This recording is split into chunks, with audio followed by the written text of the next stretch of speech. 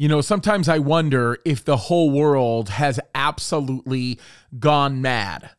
This one is a bummer. I mean, I wish I never saw this, and I wish I never had to make a video on this or report it, because it is simply insane. I mean, when it gets to the point where focus on the family starts to compromise over things, you kind of wonder what in the world is going on. I've always said it, that God is separating the wheat from the chaff, but this one is absolutely crazy.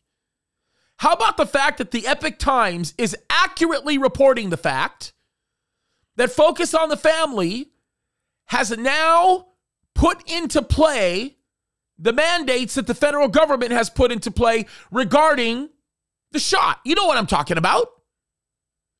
Now, what I think is absolutely insane is that these are supposed to be people who stand up for life.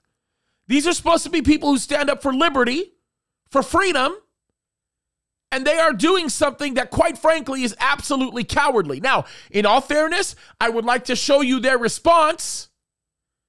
Their response, in my opinion, is absurd, and it's even more cowardly than the initial action that they actually capitulated to. I'm going to read this to you. I'll show it to you. I'm going to put it up so you can see it.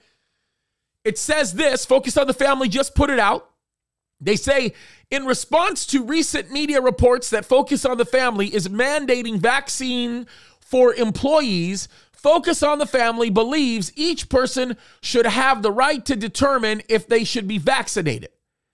We do not believe in a vaccine mandate, and any reports that suggest otherwise are misleading. Actually, I think Focus on the Family is being misleading, because listen to the next paragraph that they write. However, when it comes to current vaccine or testing requirements, we strongly believe our donors' financial support should be directly invested in ministry to families, not given to OSHA through exorbitant fines. Therefore, at this time, we are complying with the requirement with earnest hope that the Supreme Court will rule against in the coming days.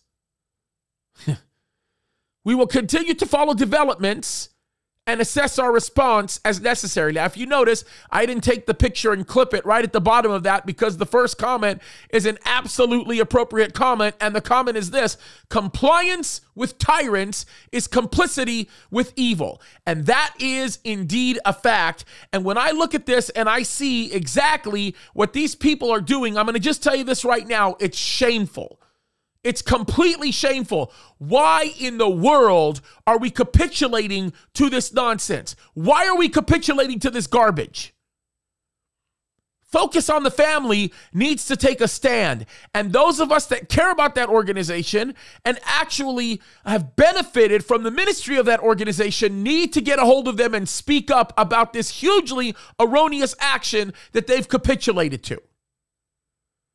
What in the world is going on? Folks, we need to pray. I'm telling you this right now. We are in the last days, because when you begin to see people who say that they are believers, who are walking with God, begin to fall away from the ideals of freedom, which is in essence the whole outcome of what our salvation stands on, we've got a problem.